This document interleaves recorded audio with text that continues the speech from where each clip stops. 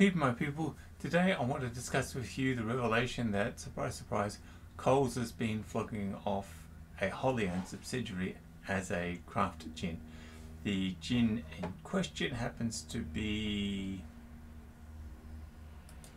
Pure Origin, according to the article on the ABC, in which there's going to be a link in the write-up. Pure Origin is 100% owned by Coles. It has precisely one customer, and that's Coles. And the logic is if Coles is doing it, then Woolworths has to be doing it as well. Is this a bad thing? I mean, about 12 months ago, when Four Pillars sold, there was a whole lot of mumbling and beards and outrage at how dare Port Pillars sell itself and go international. Cameron would committed the ultimate sacrilege.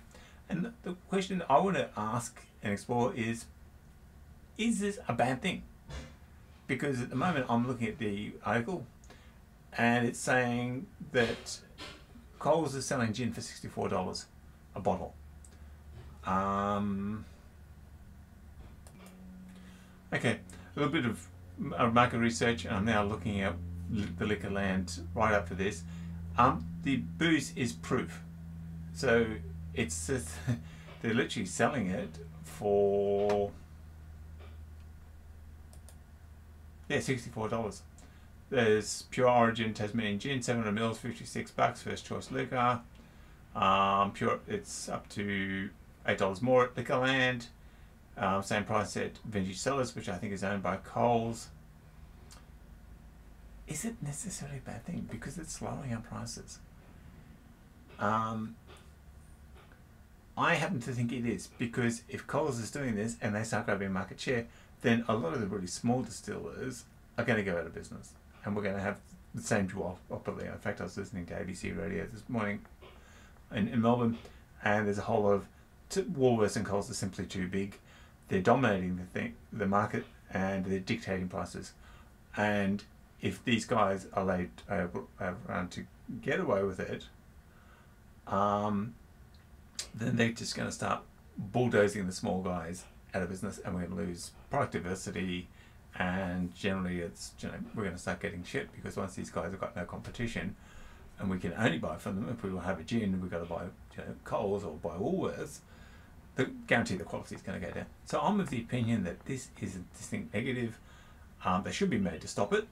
There should be full disclosure. This gin is owned by Coles. There's only one customer this company has, it's us. And they should be made to raise their price. Either Coles is made to raise prices, or the government does something about its excise and actually drops it. Because I don't know of any distiller I drink from who could make booze at this price. Okay, you go to Imbu Distillery, you go to Port Phillip Distillery, which is gin dispensary, you go to Brogan's Way, you go to the Angry Duck, you go to my friends Dave and Dean at Organic Bay, and they will all tell you that for them to start marketing the proof gin and proof vodka at this price, they would be losing money. They'd be out of business in about 6 months. It's unsustainable, and that's why I think it's completely unfair.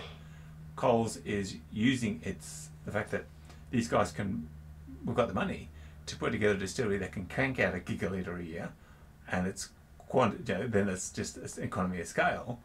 You're still making $1 million on your gin a year, but you're doing it at 1 or 2% profit. So I think this is completely unfair. It's bad for the industry.